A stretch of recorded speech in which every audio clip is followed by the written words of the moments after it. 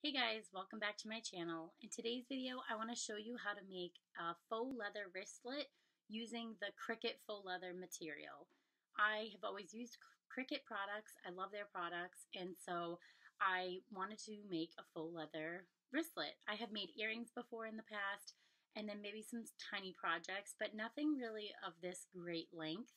And so I actually went on YouTube and I was looking for a video on how to make one, and I realized that there's maybe 2 or 3 videos showing you how to make it, but they don't explain it to you. So what I figured I would do is I'm going to go ahead and just try it out on my own, and then I can show you guys how to make the wristlet. So that is what I did. I'm going to show you the things that you should and should not do. I tried a couple of different things because I wanted to do a no-sew, and that's no bueno. Okay, so with that being said, Okay guys, so the first thing you want to do is select the Cricut faux leather that you would like to use. Now there are many types of faux leather out there that you can use. I just prefer to use Cricut, and that's what I'm going to use today for this video, so that's why I say that. So here's a piece that I've already cut a couple of things out of. I do earrings, so I have this nice copper piece, and then I have this package that I have not even opened yet. Yes, I think I have another package of faux leather at the bottom. And I do, okay? I like to keep, just a little off topic, I like to keep my paper and my faux leather in these nice plastic bins. I got these at Michael's. That's my local craft store. I honestly wish I could remember exactly how much they cost, but I'll link it in the box, the description box below for you. I believe these were like $10 when I got them. And then I'm a teacher, so if you're a teacher, I can get 15% off. So check, if you're a teacher, you might be able to get a special discount at your craft store, so just check that out. But yeah, it keeps everything like non-dusty, kid-free. It's great. Okay, so I'm gonna put that aside. And then there's a couple of different options that I have here. This is a maroonish, like brown color. I have a black color. I have this really great vibrant green or blue. So there's really, there's many options out there, but Cricut has some good options. These are all like a wood grain. Kind of faux leather, so I think I'm going to stick with one of these, and then I'm going to do a wristlet. Okay, so I'm trying to think if I want to do like a two-toned or if I want to stick to maybe doing just a plain black one. I haven't exactly decided what I want to do. I think I might do a black one because that's so universal, and I feel like everyone can kind of relate to having a black wristlet. It just kind of goes with everything for a fashion sense point of view. So I think I'm going to choose black, but there are many colors out there. And I will also link the Cricut faux leather in my description box below. That's not sponsored at all, but I just want to show you what I use, everything in this video. So just so you are clear, the size of paper or the size of faux leather that I'm using is the 12-inch paper. And then when you, I'm just using the full square, and then I cut it in half. So then once you cut it in half, the length will be half of that, which would be 6. So if you are using scrap paper, or you have a longer piece of paper and you're not using the Cricut, then you want to make sure that you are using the 12 by 12 square, and then when you cut it in half, it will be the 6 inches long that way. Okay, I'm going to cut this in half because I want to have 2 separate pieces. So I'm pretty much just going to fold it.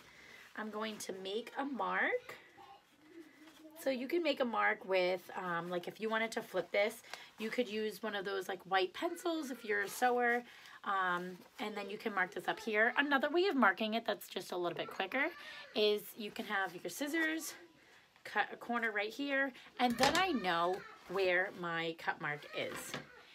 In addition to that, you can also use the Cricut machine and go ahead and put this in your Cricut machine, mark the line that you want to cut, and the machine will cut it right down there for you too. So there's many different options. It just depends on who you are and what you would like to do. Okay, so something that I like to do is use my cutting board to kind of make that initial mark. So that way when I go to cut, I have a guideline for me. This is great because it lines it up great on the board. I can really see the mark. Let me see if I can bring you over. So right there, I can really see where the mark should be. And then I've already given it a little bit of a cut, so you can see that that's a great cut. And I might actually not even need to use my scissors. So that's really fantastic. The more accurate mark you can get, the better. So my board,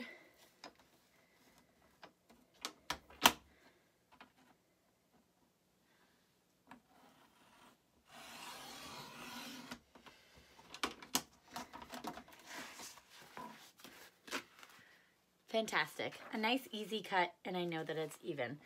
The board I'm using is from We Are Us. It's the trim and score board. So it looks like this. Let's see if I can get that in there. Okay. And again, I can link what I use in the description box below. None of it is sponsored, but I just want you to know what I am using. The Cricut Faux Leather can be cut using the We Are Us board. Okay. The next thing I want to do is get my zipper. So it depends really on who you are as a person. Some people would want to match the wristlet with the exact color. So they might want to do black on black. I have several colors here. I'm not someone that is a perfectionist necessarily, so I don't really mind if something was a different color. Like, I'm almost even crazy enough to go purple, but I think I'm going to stick with more of the natural color, just to kind of give that neutral sense. Let's see. I also have a white color. I think I actually might go white because black and white is great. And then when I'm thinking about my design for later, that actually might go really well as well. So I go ahead and put my zippers back in this container, and I'll put this to the side. Okay, so when I'm lining up my two pieces with my zipper, I want to make sure that the pieces that I want to use are able to go over it, so I can figure out how long I want my zipper to be and how much I'm going to need to cut off. I also want to show you the heat and bond that I use.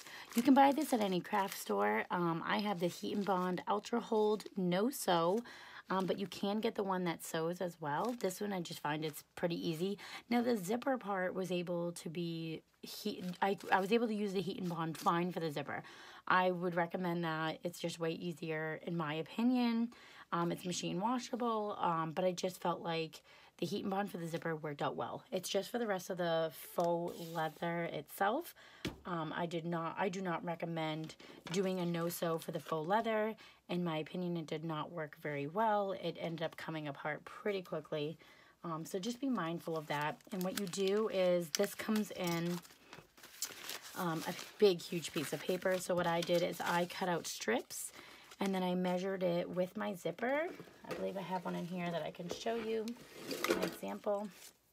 So you can take your zipper, cut out the length of the Heat and Bond that you want, put it right on the edge, and what you actually want to do, I should be showing you, is the paper side down, and all the instructions are on here as well, so you can read them, but you can take it paper side down. Once you have your actual strip, you take your heating source and you press it for about 3 seconds down the line just like this. And then when you're done, you end up peeling this paper off, and then that will reveal the shiny side, which is when you then would take your faux leather piece and you're going to place it right over the top of that Heat and Bond like this. And you want to go ahead and press down to attach the faux leather to the Heat and Bond. Now, this material was actually able to hold up pretty well. I did go over the iron with it, but in order to protect your paper even better, you could use parchment paper, and that will be just a light coat so you don't have to burn the leather. But honestly, if you're going the 3 seconds down, you should be fine. You can also make sure, even better, to flip it over like this, and then you can go over on this side with it, and then you're not really hitting the paper as much either. So those are two different ways that you can do it.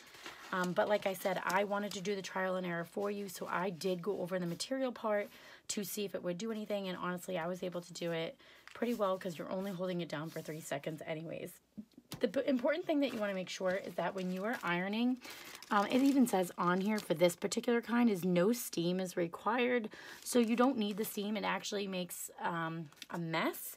I did, of course, test this out, and I did have it so it was really steamy and hot to see if that was any better at all. And it actually just makes water come out because it's steam and it's too hot, so you don't need the steam on. Make sure you put your iron on like a low setting. Like I did medium to low setting, so I think mine was on 4. So that's just also a helpful hint for you for that as well. Okay, so something that's important to know is that once your faux leather is attached to the zipper like this on both sides, you want to make sure before you do any sewing that you open this zipper, and so it is loose like this. And then when you flip it over, you want to be sewing it so that it should look like the zipper on top, and you're sewing it with this side, the non-desirable side. That's how you want to sew it across, and make sure that that zipper is open. If the zipper is closed when you go to inside it out, you won't be able to do that because you will have sewn it shut. So make sure that the zipper stays open and that you sew on this side, so that way on this next part I'm about to show you, you'll be able to pull it through. So like I mentioned, honestly, the heat and bond is okay for the zipper, but it doesn't really hold up the rest of the faux leather as well as I would like it to. I also, just for the kicks, decided to hot glue just to see what it would do. Not the way to go, for sure. So I wanted to test out all those things for you so you didn't have to go through that kind of frustration and figuring it all out. That's the whole point of having a video, right? So what I did is I hand sewed the edges of my wristlet. You can also use a sewing machine if that is something that you are good at or interested in. I personally don't mind watching Netflix and sewing around the edges on my own. I'm still working on becoming a master at my sewing machine.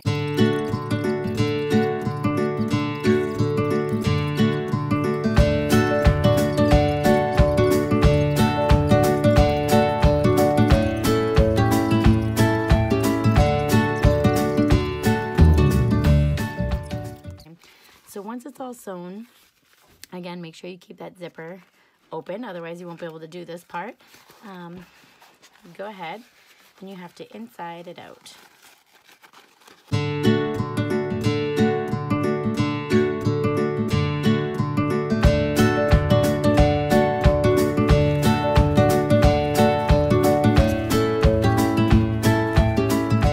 Yay, I found the end of my zipper, which is always promising. And then again, like, you can just keep manipulating it until it gets to where you want it to be. And there we go. There's the bottom. And then once I have, I still have some of my heat and bond left over. I can just peel that off. It was from when I first originally tried to do just a heat and bond. But again, sewing is the best option for your faux leather wristlet. Now I can go ahead and show you the inside. That's the great part, is it can be as messy as you need it to be on the inside. From trial and error, it doesn't matter because all of that is going to be on the inside and no one will see it. So there we go. I've got my wristlet. Go ahead and zip. And now the fun part is I can design this and use my Cricut iron-on material and put a fun design on. Thank you so much for watching this video. I really hope that you learned something new. And if you have something that you could share with me, please put it in the comments below. I'd love to see your feedback, or if you actually completed the project, I'd love to see a picture of it. There's nothing better than seeing and hearing from your supporters, so thank you. Don't forget to give this video a thumbs up and also subscribe to my channel. Don't forget, when you subscribe, hit the bell next to it, and that will alert you when I post a new video every Tuesday. Thank you so much for supporting my channel, and I'll see you in the next one.